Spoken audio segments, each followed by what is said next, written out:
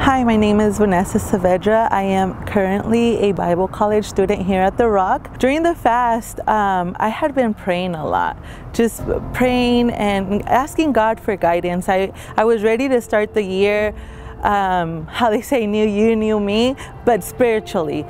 And I went to a grocery store here in town and I saw these two Asian guys. And they were looking at their phone and getting the product and putting in, I guess, into Google Translate to see what the product was. And so God said, you need to help them. I don't think this is you. How am I supposed to help somebody that doesn't speak my language? And I pass them up, I go to the light, and I'm looking at them through my rearview mirror. And as I'm waiting for the light to turn green, God said, I need you to go back. And I felt such conviction that I look in my rearview mirror and I go back.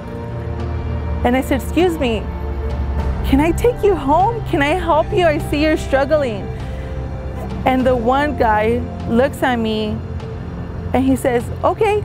So the one that speaks the most English tapped me on the shoulder and said, who sent you? And I turn around and I tell him, God sent me. And he starts crying. And he said, I love God. He said, but I've been in the States for a year and no one has helped me. And I'm starting to lose hope.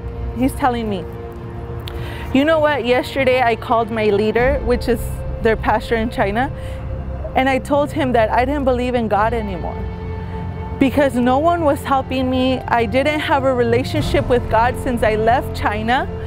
And I just felt out of place. So I didn't think God was real.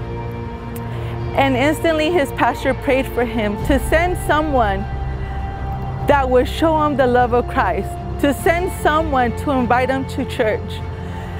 And so I invited him to church and he was amazed at what a beautiful church it is, how healthy it is. The people are so friendly. The word was so understanding to him that English is his second language.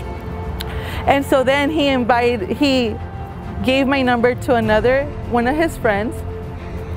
And during the fast, his friend texted me. I went into my phone and I downloaded an app to help me translate. Well, he came to a Sabbath service and he was not understanding the message. So I translated the whole sermon from English to Chinese, and he accepted the Lord.